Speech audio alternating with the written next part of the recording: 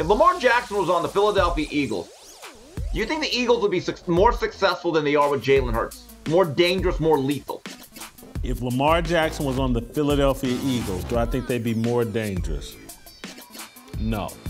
What? Oh, completely disagree. Completely disagree. His ability. Well, here's what I think. Really? I think if he were on the Eagles, they'd be running the exact same offense that they run in Baltimore. Philly has an incredible offensive line, and their running game with Lamar Jackson would just be accentuated and that much better.